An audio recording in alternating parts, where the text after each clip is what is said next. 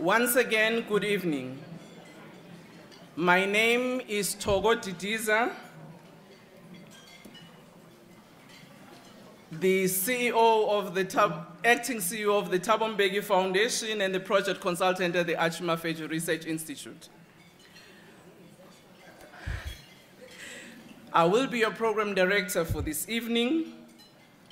I would like to welcome you all, in particular our students who are graduating this evening.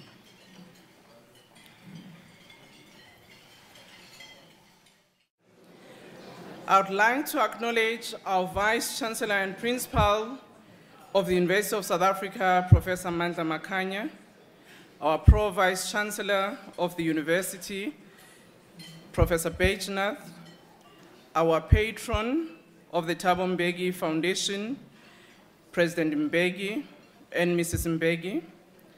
I'd also want to recognize all our vice principals who are here. Vice Principal Research and Innovation, I got her new name. Vice Principal Sitati Pakeng, do you want me to share your new name with them?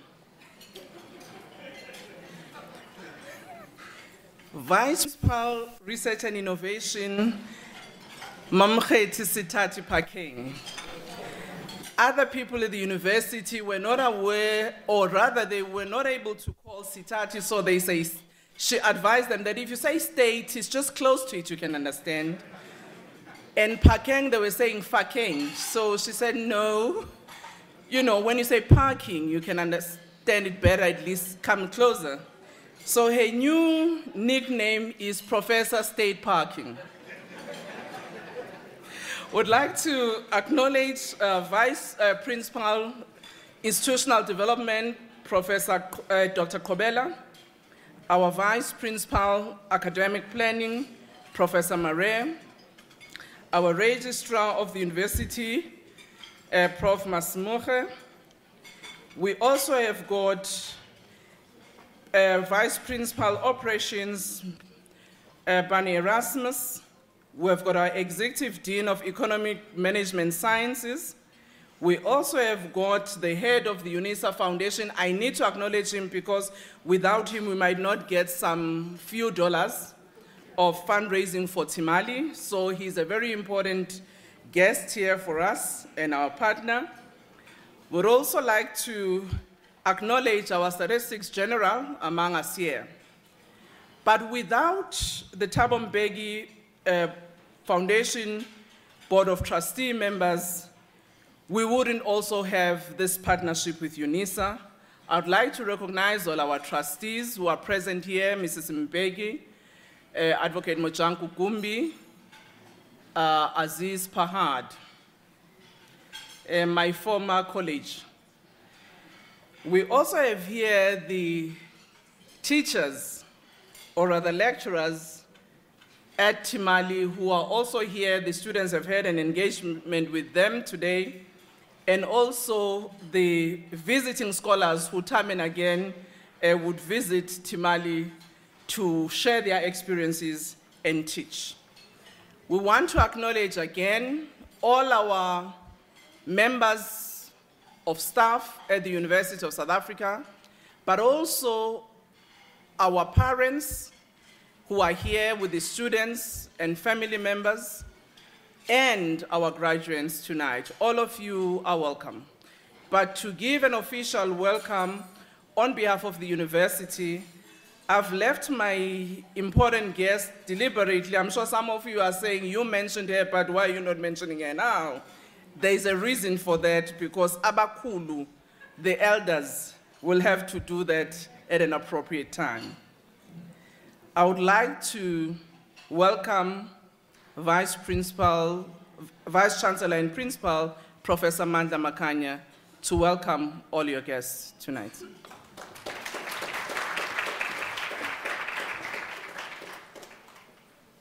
Program Director, Mrs. Togo Didiza, thank you for this opportunity. Honorable Patron of the Thabo Mbeki African Leadership Institute and the Thabo Mbeki Foundation, and former President of our republic, Mr. Thabo Mbeki and Mrs. Zanele Mbeki, former Deputy President, Mrs. Phumzile Mlambo Ngcuka, members of the Thabo Mbeki Foundation who are here present, members of staff of TMALI, Professor Rita Mare, Vice Principal Academic Teaching and Learning, and other members of UNISA Executive and Extended Management, Professor Naren Bejnath, the Pro-Vice Chancellor, Professor Vusi Kumete, Head of the Thabo Mbeki African Leadership Institute, TMALI graduates, distinguished guests, ladies and gentlemen, Africa is acknowledged as a key global growth point, a continent of unlimited potential. Growing numbers of influential voices, political, social, and economic, are highlighting the growth taking place on the continent and the opportunities that this presents for Africa as a continent, as an influential global player. Our continent is often referred to as a sleeping lion that is awakening, that is stretching, and that is flexing its muscles, heralding its power and influence in world affairs. Yet, while one sees evidence of an emergent new order, of clear shifts in the balance of power globally, and of a fundamental reorganization and reorientation of economies and societies along new lines, Africa currently seems to be more of an observer than a dictator of the pace and the arbiter of its own destiny. There has, of course, been evidence of progress, of the assertion of the African voice in its own and world affairs. But this has not always achieved the kind of success that it deserves. One thinks, for example, of the African Union and the true extent of its power and influence in world affairs, let alone African affairs. One sometimes gets the impression that the greatest stumbling block to our potential is Africans themselves. In fact, at times one could be forgiven for thinking that Afro-pessimism is more prevalent among Africans and than amongst its foreigners, begging the questions, do we in fact believe in ourselves and our ability to unleash Africa's potential on the world? Why do we find it so difficult to act on the potential that others see and in which they are investing to an increasing degree? Why do we seem to be so complacent about allowing others to once again influence and shape our economies and our power relations, continentally and globally? Much of this inability to maximize our huge potential as Africans can be ascribed to a dearth in the right caliber of leadership on our continent. Honorable men and women of vision and integrity, whose commitment to their people and their countries outweighs any and all other considerations. It is strong, ethical leadership, distinguished guests, ladies and gentlemen, that will drive us forward and upward, and that will see this continent potential blossoming. Generally speaking, we do not have a proud track record in that regard, and it should be a matter of concern to all of us that as a people who claim to be shaped and formed by Ubuntu Butu, there seems to be scant evidence of it in far many true places and cases on our continent. If Africa's rising is to succeed, we will need the right caliber of leaders at the helm. Africa needs visionary and dynamic leadership that will put paid to the pessimism and dejection and lead this continent confidently into the future that is designed and dictated by ourselves, and that gains global recognition as peers, to be treated with appropriate levels of respect and gravitas. Africa needs leaders whose integrity and skills will contribute to the unlocking and unleashing of the huge potential that resides in our continent. That is why I'm so delighted to welcome you to the certificate ceremony of the Thabo Mbeki African Leadership Institute at the University of South Africa. The Institute is firmly a part of UNISA and will ensure not only its longevity, but also the expansion of quality academic offerings in line with its developmental trajectory. We are excited and encouraged not only by the status and success of the TMALI programs, but also by the continental interest that this institute is and continues to generate. There is no doubt that TMALI is well on its way to become the premier leadership institute on the continent, and we are exceedingly proud about that. In this cohort of young men and women reside future leaders, reside governors, and reside administrators of the highest order, Africans who will do us proud at home and abroad. This is a very privileged group. Few are as fortunate as to have been schooled leaders themselves, as well as by the academics and other persons of the highest intellect, caliber, and experience. To our graduates, the recipients of certificates, congratulations. We will be watching your progress with interest, with excitement, and with a lot of anticipation. And we look forward to sharing in the success that many of you will undoubtedly achieve as you grow and develop in your careers. Bear in mind, we will all be the beneficiaries. Thank you very much.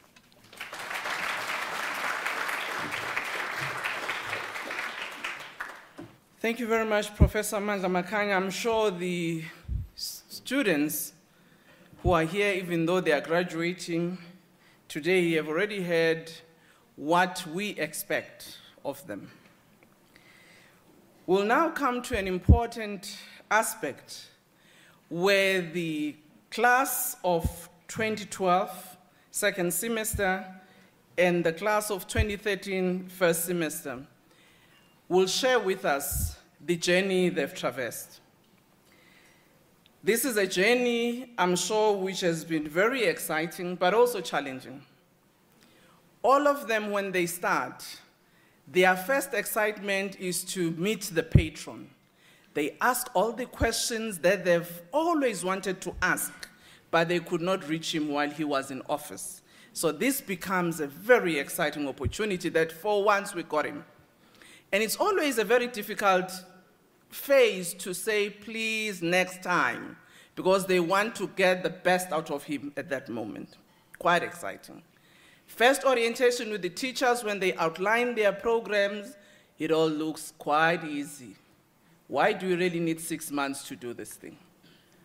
But the first class, after the first day, and when they are given those materials to read, and the first assignment, and the group assignment, some of them start phoning and say, sir, can I please register next year? Because I don't think I can make it this year. Some of them start saying, why wasn't this made a degree course rate? Why should it be a certificate? It's too intense.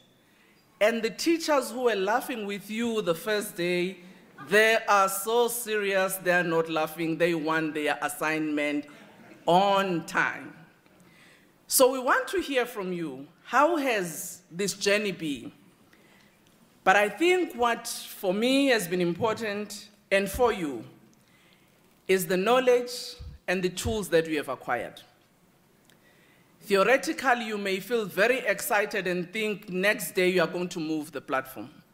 I think the challenge will be on the application. First in your workplaces, and when you have to engage with some of your peers continuously on the challenges that confront our continent. I sometimes read your Facebooks and say, wow, why didn't we have this TMALI long ago?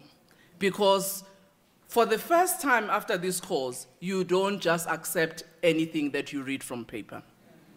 You ask, you think, you analyze, you sometimes critique. Isn't that nice? That's nice. Can we now have the two students, Dr. Hlachwayo, for the class of 2012, you'll start. Come on the podium, we won't hear you from the back, followed by Ms. Ngenkana.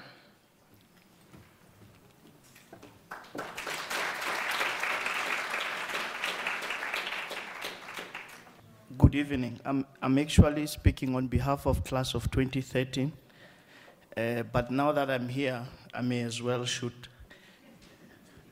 Nobody won't be heard. Thank you very much, Mr. Kodidiza. She's my former minister. The patron and former president of the Republic of South Africa, and Mrs. Mbeki. The executive director designate of the United Nations Women Organization, and our former deputy president. The vice chancellor and principal of University of South Africa. The head of TMALI. Program Director and Acting CEO of the Thabo Mbeki Foundation, the trustees of the foundation amongst us here tonight, UNISA leadership, invited guests, TMALI and UNISA staff, fellow students and alumni of the Thabo Mbeki African Leadership Institute. Ladies and gentlemen, good evening once again. It is indeed a privilege to stand in front of you this evening to speak on behalf of the class of 2013, during the year when Africa has made a lot of strides. And we have heard from what Professor Makanya had said earlier on. The year in which we are celebrating 50 years of the founding of the Organization of African Unity. And the year when the University of South Africa is celebrating 140 years of shaping futures. We all know that a strong feature of African culture is respect for and learning from our elders and ancestors. We can indeed learn a great deal from history and from the achievements of the past African generations. As the Swahili saying puts it, if you refuse the elders' advice, you will walk the whole day.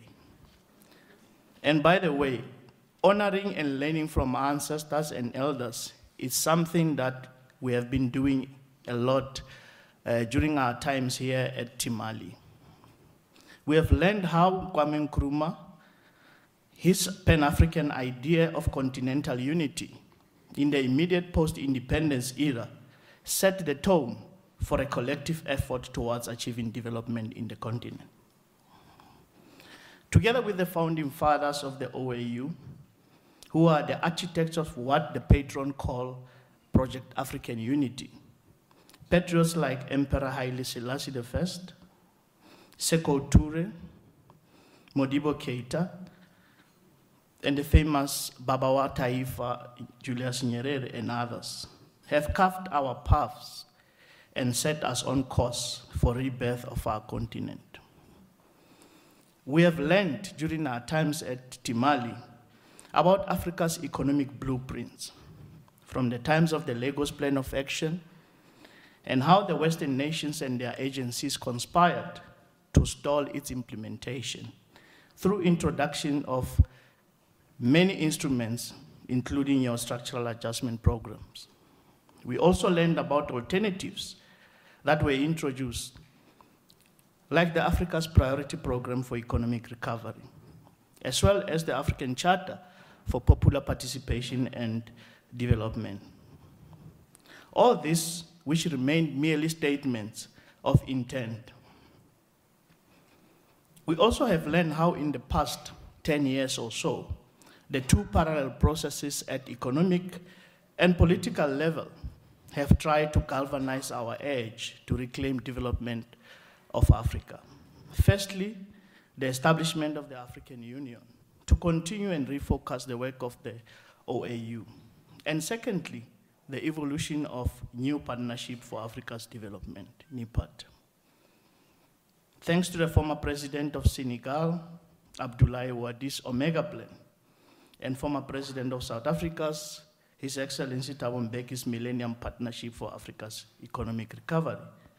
They articulated the praxis of African-owned and African-led development, continuing the journey towards Pan-Africanism, pronouncing a call for us as Africans to unite in order to achieve African Renaissance.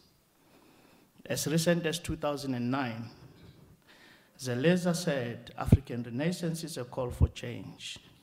It is an African revolution, a reawakening, reconstruction, rebirth, regeneration, renewal, resurrection, and revival. It is an idea, a dialogue, a project, and a process that requires Africans and Africa to reclaim its history and its humanity, so cruelly seized by Europe through slavery, colonialism, and neocolonialism. It is obvious that in taking a leap into the next phase of African Renaissance, new approaches and different kind and cadre of leaders are needed. And fortunately, this new approach has emerged, and a new breed of thought leaders is being prepared to take the work forward as we venture into another 50 years towards 2063.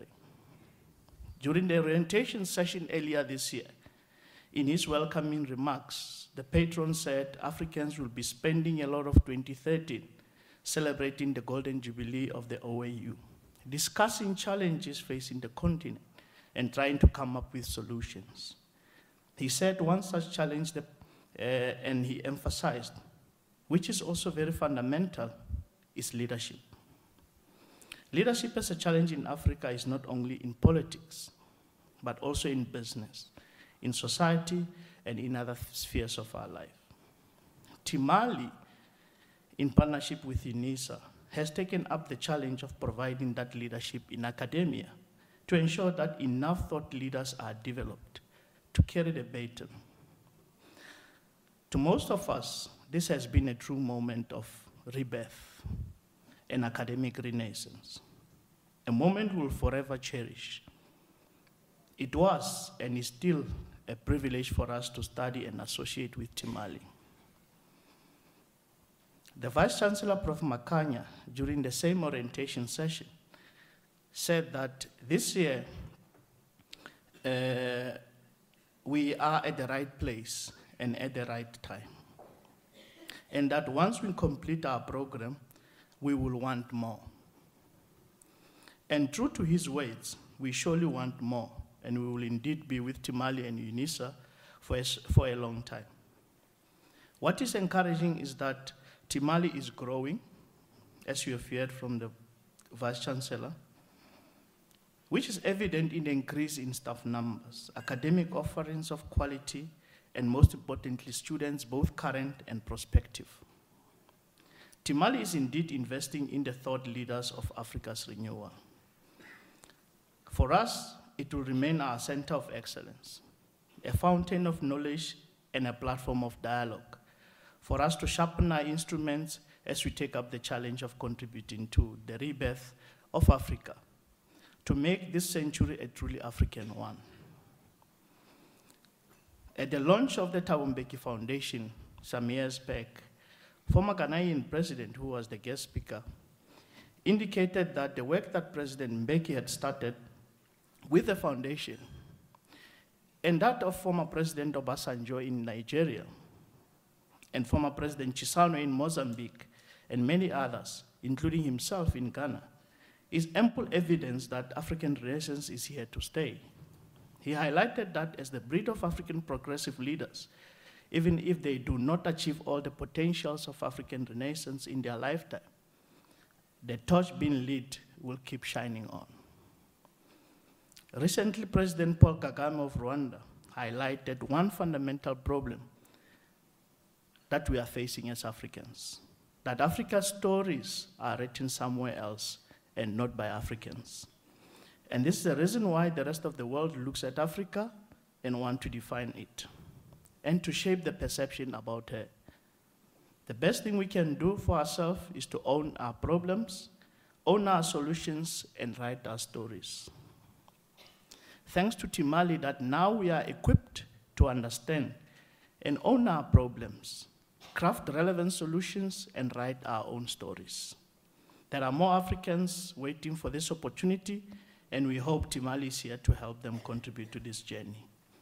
In closing, it will be irresponsible for me if I don't recognize that the month of August reminds us of the most important people in our lives, women. Let me take this opportunity to honor the women of Africa and also congratulate Mepumzile Mlambo-Ngcuka for her recent appointment as the Executive Director of the United Nations Entity for Gender Equality and Empowerment for Women. This is recognition that Africa deserves, a feat befitting for African women, for the role that they have played in emancipating Africa from the colonial rule, their increasing role in regional and global politics and business, and the day-to-day role they play in society. We would also like to wish Tata Madiba well in his recovery process. On behalf of the TMALI class of 2013, I would like to thank the patron, the foundation, the leadership of TMALI and UNISA, the lecturers and staff alike, for the support and great moments we've had during the past academic year. I thank you.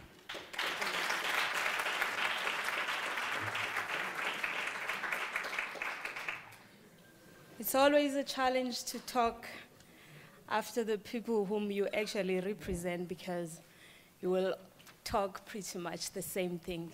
But I promise you a good song is worth repeating. The Vice-Chancellor of the University of South Africa and the Director of the head of the Thabo Mbeki Leadership Institute, the patron of the Thabo Mbeki Africa Thought Leadership Institute, and his wife, distinguished Thabo Mbeki African Thought Leadership graduates, visiting professors, academics, and guests. Ladies and gentlemen, good evening. It gives me a great pleasure to stand before all of you this evening in a Women's Month as a woman, to take briefly you a journey that has brought us here tonight. An experience from the second group intake of the Thabo Mbeki African Leadership Institute that will also be receiving their certificates tonight. I would like to thank most sincerely for being provided the opportunity to speak here. It is truly a humbling opportunity. Significantly to this Women's Month, without breaking any protocol, please allow me also to congratulate Mama Phumzile for her outstanding work that she continues to do ultimately towards the realization of the renaissance of Africa as a result of that beautiful work, and has been granted an opportunity to represent women and Africa in the United Nations.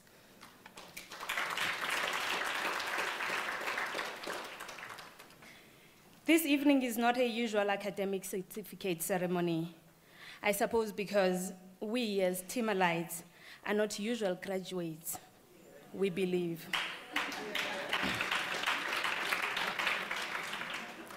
We take this ceremony as a gesture of acknowledgement in a form of a certificate, a 6-month program that has meant what education should mean, a total transformation of mindset to critically question and understand the world's outlook, and thereby provide possible solutions, particularly for Africa's development. I am certain all graduates present tonight would agree with me when I say we would not have graduated at any better year in Africa as African thought leaders that are rare than the year of the 50th celebration of the African Union. A significant milestone for the continent towards the realization of its renaissance. And what we are here tonight to congratulate, that more than anything else, their sole intention as graduates enrolling in the Institute is exactly in response to the question that we forever ask as people of Africa, from different formations and organizations in our communities and government generally, that in the context of the development discourse taking place today, what is out there for one to learn? what is expected and required from us as general African citizens without having acquired a leadership position so that we contribute to the development discourse of Africa. And perhaps what is also known to be the patron's favorite note, especially when speaking to young leaders like ourselves and graduates, that what is the caliber of the cadre that is required to bring about the realization of the renaissance that the African continent needs. The 50th celebration of the OAU, an organization that has given birth ultimately to what we are gathered here for tonight. This year has been declared a year of Africans towards reviving Pan-Africanism and African Renaissance in the continent. I am certain that those who have come to know the Institute must know that its ultimate vision and mission speaks to the significant milestone of the celebration of the OAU. The graduates who will see to it and also believe that the realization of the Africa's vision, the Vision 2063, and beyond will only come to pass when the citizens of this beautiful continent have in its entirety been TMALIzed.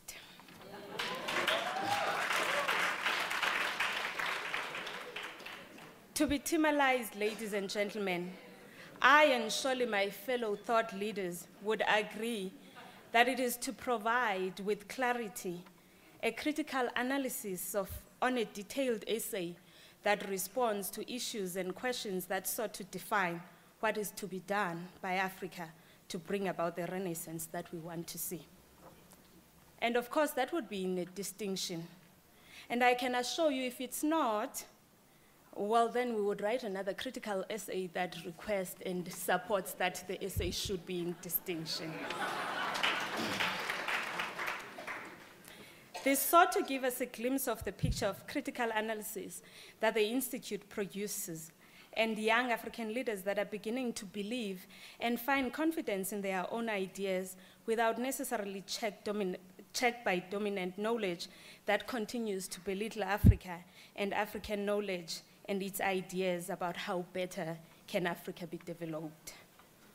If there is ever anything we have learned from TMALI, ladies and gentlemen, is that the ultimate people who will be bringing Africa to its dreams is in fact its citizens.